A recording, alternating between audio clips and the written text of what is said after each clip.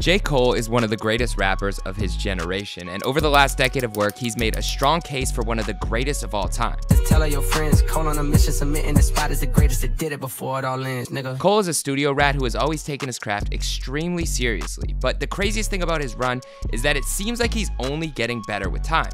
From his legendary feature run to the constant reinvention of his flow, Cole continues to prove why he's earned his spot amongst the best in the game. From arena tours to tens of millions of albums sold, he has reached heights that not many people in music will ever get to touch. But this video isn't about going platinum with no features. This is about J. Cole and what he's like in the studio, straight from the mouths of Kendrick Lamar, Eminem, and Kill Edward. So who is Kill? Who is Kill Edward? It's some artist, Is really that what we're going with? Are you really sticking to this? Are you really sticking to just this? This artist, he's fire though. Beyond anything else, J. Cole is a student of the game. When Cole first started writing raps, he was tapping into his inspirations and trying to emulate their sound in order to find his own. My first song I ever made was literally just biting Eminem and Nas. Yeah. You know what I mean? If you go listen, you would hear both influences. And I feel like when you start rapping in the beginning, you really just take all your influences and you just rap like them until eventually you become who you are. Eventually, Cole began to find his own flow, but it definitely didn't happen overnight. While he may make it look easy, Cole is actually one of the hardest working rappers in hip-hop when it comes to his pen. Ever since he started, he has been relentlessly working on his craft. Hey look, mama, I came up, cold as hell in New York, but I flame up. Straight up out that dirty type of shit you cannot clean up. $1 in a drain, the only things I had to bring up. Now any nigga out there gunning for me, gotta aim up. Say what? Niggas ask me what the feel be like. Just tell them that it's real, hoping that they feel me right. I'm so bright, I close my eyes and I can still see light. I'm so live, you motherfuckers gotta kill me twice. J. Cole often translated his love for basketball into the way he worked on music in the studio. I mean, more than a decade in, while working on the offseason, Cole would literally do writing drills to sharpen his pen. Cole would force himself to write for a certain amount of time each day and with certain flows just to improve himself every single day while working on the album. Are you okay with getting comfortable, chilling, mailing it in, waiting around on inspiration? If this is as high as you ever got, not career success-wise, but from a skill level, like have you wrote your best song? Did you leave no stone unturned creatively? And when I thought about that feeling, I was like, nah, I'm not cool with that. But this isn't new. In fact, when Cole was making the warm-up every single day, he would wake up and work on his writing skills. The warm-up was literally him practicing his skills, warming up to be in the league, aka one day be a professional rapper. I mean, listen, we talking about practice. But it actually took a while for him to come to this realization. Here he is talking about not realizing the work it took to become that great. All my college friends went and got jobs. Nigga, I'm over here doing some rap shit. And these niggas walk in the backyard to come find me. And they're like, yo, we want to holler at you right quick. Bro, it turned into an intervention. These niggas was like, hey, bro, what you doing? You say you want to do this music shit, but like all you doing is really just like hanging out, partying and shit. Mind you, one part of me is like, nigga, y'all, I be with y'all niggas. Like, the fuck are you talking about? But when they was talking, bro, I swear to God, I sobered up quickly. It was almost like I was on the stage. Nigga, literally, after that, I thought about basketball. Why I ain't making it basketball? Nigga, I love to play. And at this point, I'm 21 years old, you know what I mean, 22. And I'm like, nigga, why you didn't make it in basketball? Because you wasn't fucking working. You thought you'd be outside dribbling the fucking ball, doing something, when really niggas was in the gym with trainers, like putting in work, shooting 1,000 shots a day, and your dumb ass over there thinking you doing something, mimicking Iverson. Yeah. So it was like, yo, do you really want to look back 10, 20 years from now with this music shit and be like, the reason you didn't make it in music is because you ain't put in the work? So I was like, fuck it. That was where the warm-up came from. Every day, nigga, I woke up, wrote verses, made beats. Somewhere along the way, Cole actually began to type out his lyrics for his debut album, but when it came time for the creation of his sophomore project, Born Sinner, he went back to writing in notebooks. Here's why. I didn't read it all the way, but I got enough from it that I needed. It's called The Artist's Way, and it's all about, it's for artists, any artist, writer, actor, you know, whatever you do, whatever your creative medium is, it's for like blocked artists. And so about a year into making the album, I had all this incredible material. I was flowing out, like it was flowing like a floodgate, but it hit a point where it's like, it stopped, you know what I mean? I'm like, it was too much, going to the studio was too much pressure. the people in the studio was bothering me, like, yo, why y'all around right now? Y'all messing my vibe up. So I needed to just get away, and I got this book. I don't know how I found out about this book. It just found me. Word. And I read it, and one thing it talked about was, it talked about 3 pages a day. It was like your morning pages. And basically what it wants you to do is to wake up in the morning, and the first thing you do when you wake up is you write 3 pages, freehand, non-stop. You can't stop. You have to write the first thing to come in your head. So you're like, oh man, I'm wearing a white shirt, I need to shower, I stink, went out last night, blah, blah, blah, red pen, anything that comes to your mind. And that's how I got back into writing, and you know what I mean? And that opened up a lot of things. And I realized I like writing stuff down better, you know what I mean? And the notebook is probably cathartic for Cole because if you look back at even some of his earliest sessions, Cole always had the pen and pad. All right. I only got but so much voice, man.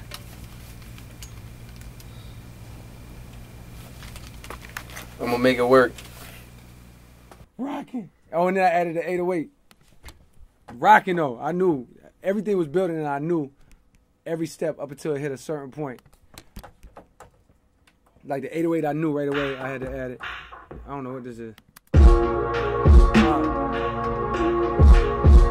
So I got. That's like one of my favorite sounds. Yeah, and the way that he writes is both methodical and purposeful.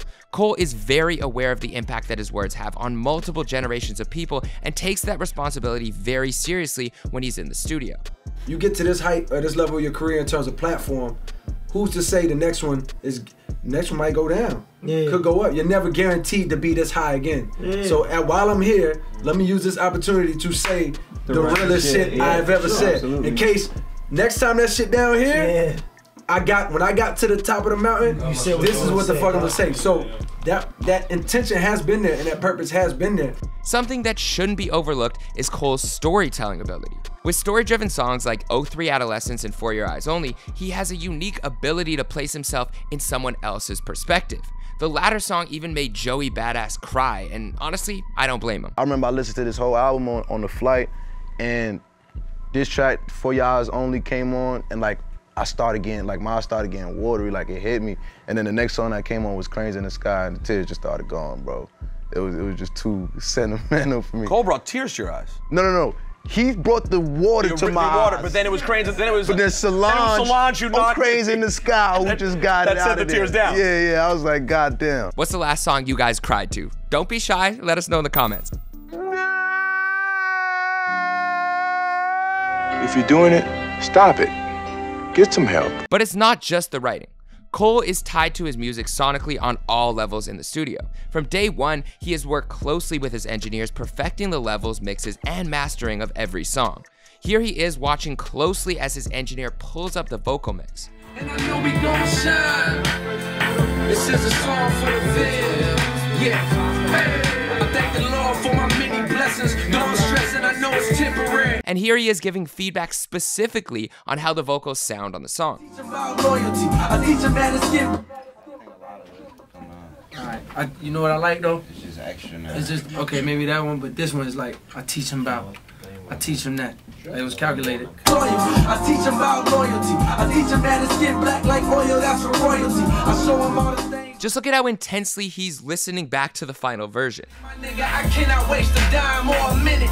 Too much business to handle to be sleeping. Too much spinach to eat for niggas beefing. So I'm out here trick-or-treating. Can my niggas comprehend? And Bill Gates, Donald Trump, motherfucker, let me in. Stop hating, that's a sin. Why these niggas so sinful? I guess they hate to love a nigga. Yes, it's that simple. Unlike Tupac, who didn't really like to listen back to his mixes ever and would rather spend his time making the music and rapping and let the engineer take care of the rest, Cole loved being involved in every step of the process.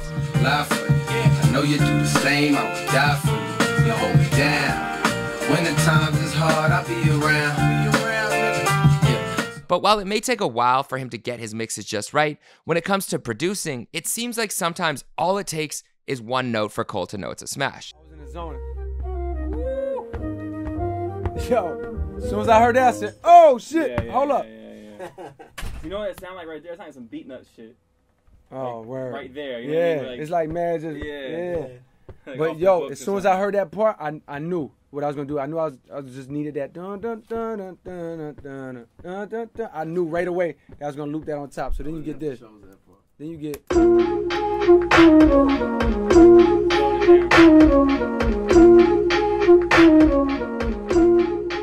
When it comes to samples, Cole looks for inspiration in some of the most unlikely places. That's what it is. That's what she pulled up.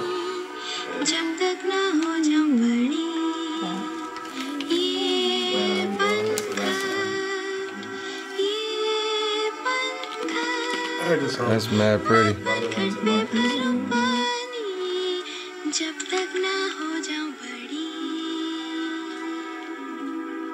Sound better in Japanese, bro.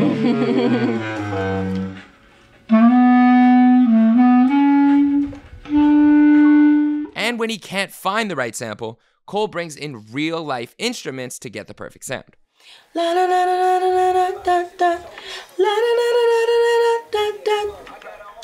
Let me get that one again.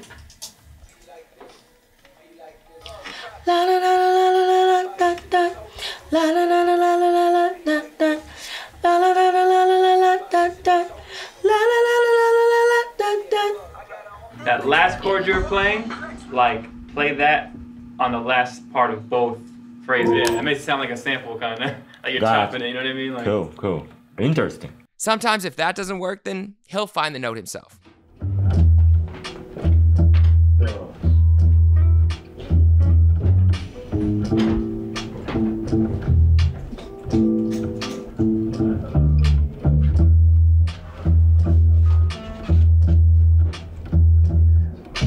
Even though the joke has always been about J. Cole going platinum with no features, Cole has never had a problem asking for help when it comes to his production. What's really hood?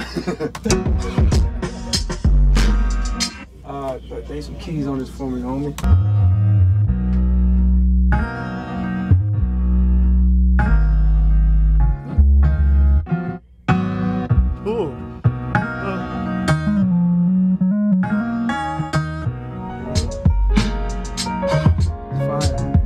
Sometimes he'll even go to extreme measures to tap in with the producer he wants to work with. Timbaland, like, he's on Twitch, so like he'll go live on Twitch sometimes, which I don't be on Twitch, but I watch his YouTubes. Like somebody will capture it on YouTube or whatever. So it was like Timbaland makes beat, so I clicked it like, oh shit, and I'm like, oh my god, like this shit is crazy. I was gonna hit him right there, like let me get the beat, but I'm like nah, cause sometimes I hit somebody for a beat and then fuck around and not do nothing. So I'm like, I can't do that to Timbaland, you know what I mean? Let me at least like, so I looped up the YouTube little rip, made a whole song on this shit. I spent the next 2 days like writing and recording the song. And like right when I was like 90% through writing it, I'm like, I should probably call him now and get the real files. And I hit him, I'm like, bro, can you send me this beat you played on Twitch? He was like, yeah, I sent it to you, which one? And I played him the beat and he was like, I didn't save that one. I was like, what the fuck are you know what I mean? Like, so he had to remake it. Ooh, thank you, bro. That beat, bro. And you ain't even say that, bitch. But most of the time, a beat for Cole just starts with a simple piano chord. You know what I want to know how to learn? Like, say I got something like this, right? That I'm playing right now. Like, how to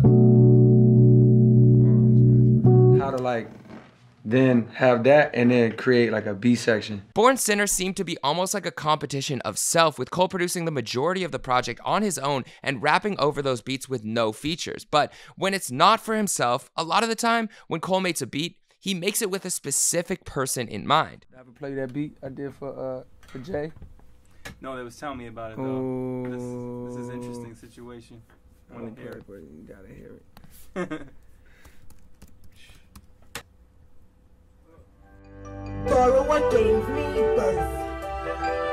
Friendliest place on earth. Pay us a visit to see what we need.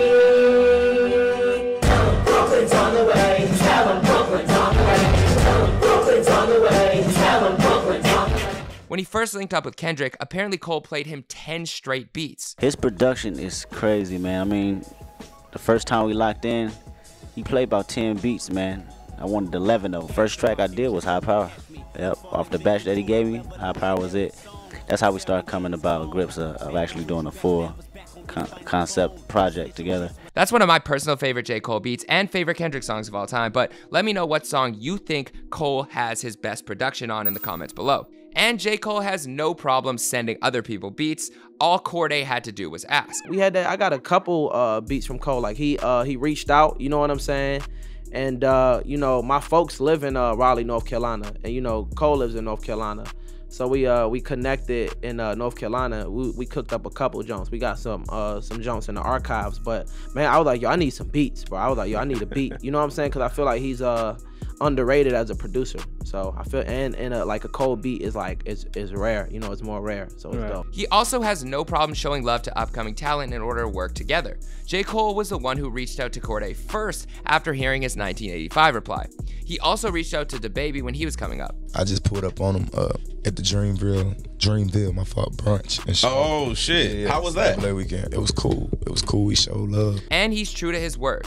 Here's Moneybagg Yo talking about how Cole made sure to get a collab in with him. And then I ended up going to his room and I was just telling him, hey, I'm a big fan. He was like, hey, I'm a big fan. So boom, I was like, damn, for real. And he was like, hey, when I was bumping all of a sudden when I was mixing KOD, I was like, damn, that's super hard. And I was like, man, I'm dropping my first album. I'd love to have you a part of it. Yeah. So boom, he was like, for real, I bet I'm gonna come over there. I ain't thinking he was gonna come for real. Yeah. But shit, I went over there, he come right behind me, told me to pull something up. You sure you work? And it's not just about the music.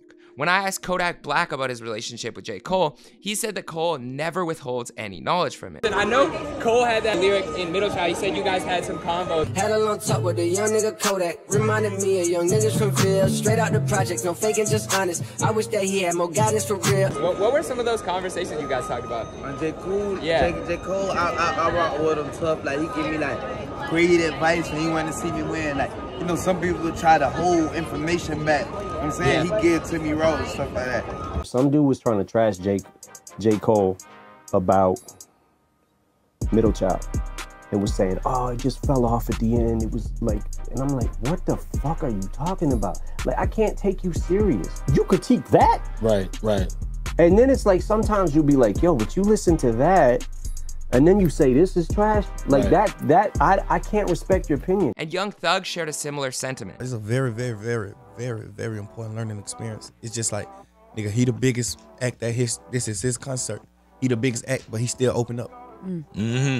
So that shit just calmed me down. Like, yo, you too much of a superstar, nigga. Calm down. This nigga got more money than you. Right. He opened up at his own tour. He come out with a suit on, with a mask on and shit. It's called Kill Edward. Yeah. It's him though.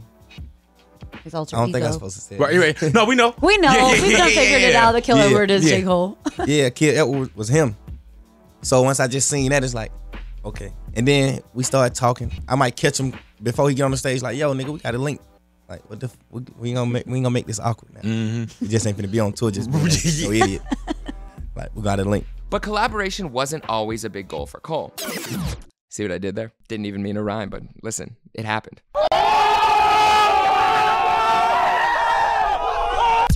At first, he liked to work in his own zone. It wasn't until recently that he wanted to step outside of that comfort zone and take over other people's tracks. And like he said on Benny the Butcher's Johnny P. Caddy, aka Verse of the Year in 2022, debate me in the comments. This nigga want me on the song, he gon' see the wrath of the reaper. I'm probably gon' go to hell if Jesus asks for a feature. What do you think Cole's best verse of all time is? For me, it's his Pretty Little Fears verse, then his Sacrifices verse.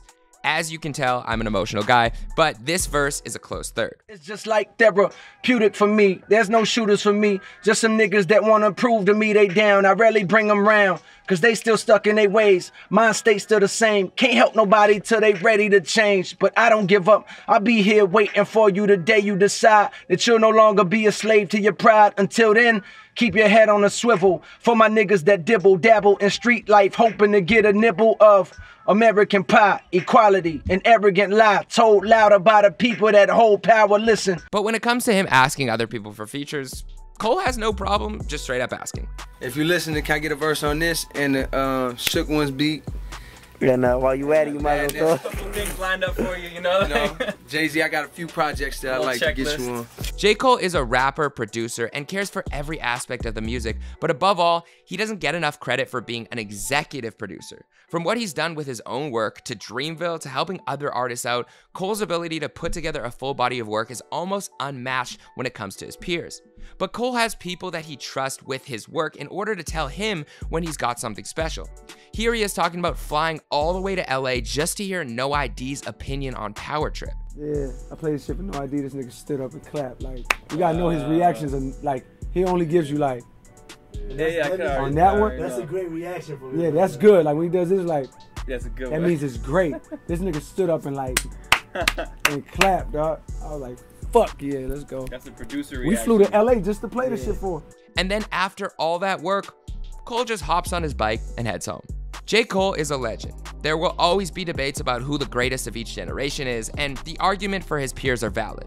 But when it comes to Cole's career, he has nothing left to prove. He's put out classic albums, collaborated with people from each generation and killed them all, created a successful label, and rapped his ass off. I have no doubt that the kid from Fayetteville, North Carolina, heading out to New York to chase his dreams, would be proud of the man and the artist that he is today. He worked with Jay-Z and he didn't have to die trying. And coming from a clear Cole fan, if you're watching this right now, Cole, I just want you to know that you are a GOAT, but you don't need me to tell you that. Thank you for the work and thank you for the art. For HipHopDX, I'm Jeremy Hecht. Thank you guys for watching. This has been another episode of our DX Deep Dive series. Let us know who we should cover next, and let us know what is the one J. Cole studio session that you would have loved to have been in the studio for in the comments below. I hope you take one step closer towards your dream today, and I hope you have a great day. If nobody else told you today, I love you. And with that, I'm out. To be a rapper, you gotta always keep your pen sharp and like be ready to go into battle at any time. The competition, the sport of rap. And there's been times in my career where it's just like, that's so far from where I want to be. You know, it's like I'm just interested in telling stories and like, you know, getting across a message and a theme. And if I get chills, I know, that's when I know. Like, oh, if I tell a story that's like, you know, that's when I know.